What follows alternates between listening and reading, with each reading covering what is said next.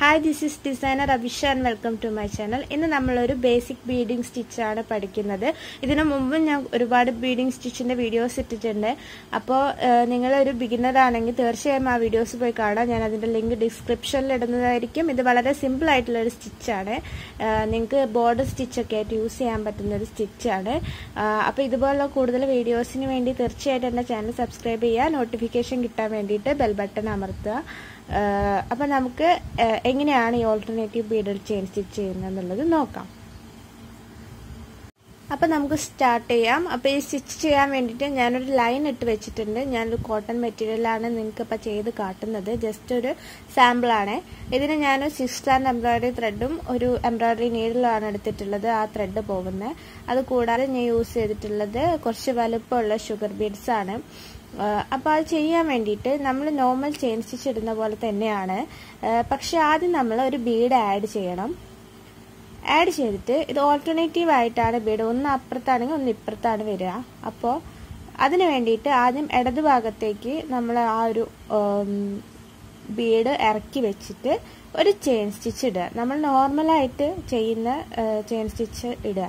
നിങ്ങൾക്ക് chain stitch ഇടാൻ അറിയില്ലെങ്കിൽ വീഡിയോയിൽ നോക്കി അതുപോലെ ചെയ്താൽ മതി. അപ്പോൾ ഇങ്ങനെയാണ് ചെയിൻ സ്റ്റിച്ച് ഇടുന്നത്. ചെയിൻ സ്റ്റിച്ച് എന്ന് പറയുമ്പോൾ ആ ഒരു നൂല് സൂചിയുടെ അടിയിലൂടെ കയറി വരണം. അപ്പോഴേ ചെയിൻ ഫോം ചെയ്യുള്ളൂ. അങ്ങനെ തന്നെ ചെയ്യണം. ഇപ്പം നമ്മൾ ഫസ്റ്റ് സ്റ്റിച്ച് ഇട്ടു. Alternative Bede സ്റ്റിച്ചിന്റെ first സ്റ്റിച്ചാണിത്. അപ്പോൾ അത് ഇടത് ഭാഗത്താണ് അതിൽ ബീഡ് വന്നിട്ടുള്ളത്. വീഡിയോയിൽ ക്ലിയർ ആയിട്ട് അത് കാണാൻ പറ്റും. ഇനി പക്ഷെ അടുത്ത ബീഡ് വരിക റൈറ്റ് സൈഡിലാണ്. ഒന്ന് ലെഫ്റ്റിൽ വന്നു, അടുത്തത് റൈറ്റിലാണ്. അതാണ് ഈ സ്റ്റിച്ചിന്റെ പ്രത്യേകത. അതിനുവേണ്ടി നമ്മൾ സാധാരണ പോലെ ഒരു ബീഡ് ആഡ് ചെയ്തു. പക്ഷെ അത് നമ്മൾ നൂലിന്റെ അടുപ്പിക്കുന്നില്ല. അതായത് താഴോട്ട് വലിക്കാതെ അതൊരു സൈഡിലേക്ക് മാറ്റി വെച്ചു നമ്മൾ. എന്നിട്ട് അടുത്ത ചെയിൻ സ്റ്റിച്ച് ഇടുന്നത് നോർമൽ ചെയിൻ സ്റ്റിച്ച് തന്നെയാണ്. ചെയിൻ സ്റ്റിച്ചിൽ ഒരു വ്യത്യാസവും ഇല്ല. നേരത്തെ മുത്ത് അടുപ്പിച്ച് വെച്ചു, ഇപ്പം മുത്ത് അകലത്തിലാണ് വെച്ചിട്ടുള്ളത്. അപ്പോൾ ഓട്ടോമാറ്റിക്കായിട്ട് ആ സ്റ്റിച്ചിൽ വരുന്ന ബീഡ് റൈറ്റ് സൈഡിലേക്ക് കയറും. കണ്ടോ? ഇതാണ് ഈ ഓൾട്ടർനേറ്റീവ് ചെയിൻ സ്റ്റിച്ചിന്റെ മെത്തേഡ് എന്ന് പറയുന്നത്. ഭയങ്കര സിമ്പിളാണ്. പെട്ടെന്ന് ചെയ്യാൻ പറ്റുന്ന സ്റ്റിച്ചാണ്. കുറച്ച് എന്താ പറയുക, ബോർഡർ സ്റ്റിച്ചൊക്കെ കൊടുത്താൽ സാരിക്കും ദുപ്പട്ടയ്ക്കൊക്കെ ബോർഡറായിട്ടോ കൊടുത്താൽ, നെക്ക് ലൈനിൻ്റെ ബോർഡറായിട്ട് കൊടുത്താലൊക്കെ ഭംഗി ഉണ്ടാവുന്ന ഒരു സ്റ്റിച്ചാണിത്. അടുത്ത സ്റ്റിച്ച് ഇടുന്ന സമയത്ത് ഞാനത്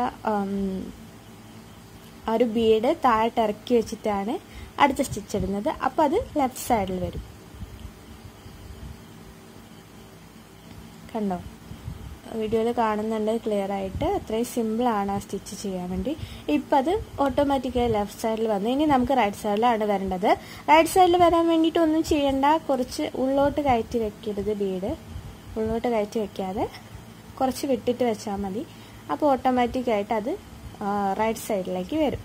അപ്പം ഇതാണ് ഓൾട്ടർനേറ്റീവ് ബീഡഡ് ചെയിൻ സ്റ്റിച്ചിൻ്റെ മെത്തേഡ്. ഇത് നിങ്ങൾക്ക് കണ്ടിന്യൂ ചെയ്താൽ മതി. അപ്പോൾ ആ ഒരു ലൈന് ഫിനിഷ് ആയിട്ട് കിട്ടും. ഞാനത് ചെയ്ത് ഒന്നുകൂടി സ്പീഡിൽ കാട്ടിത്തരാം.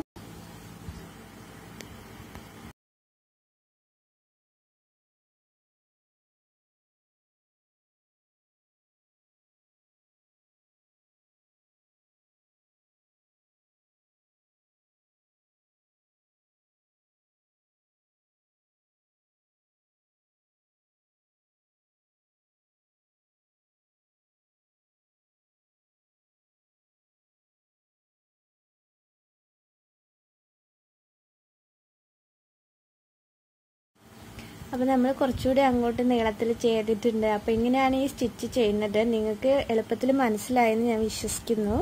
അപ്പോൾ എൻ്റെ വീഡിയോ ഇഷ്ടപ്പെട്ടാൽ തീർച്ചയായും നിങ്ങളത് കമൻറ്റ് ചെയ്യണം. അതുകൂടാതെ കൂടുതൽ വീഡിയോസിന് വേണ്ടി എൻ്റെ ചാനൽ സബ്സ്ക്രൈബ് ചെയ്യുക, ബെൽ ബട്ടൺ അമർത്തുക. അപ്പോൾ എല്ലാവർക്കും നന്ദി. വീണ്ടും കാണുന്നതായിരിക്കും. Thank you. ബൈ.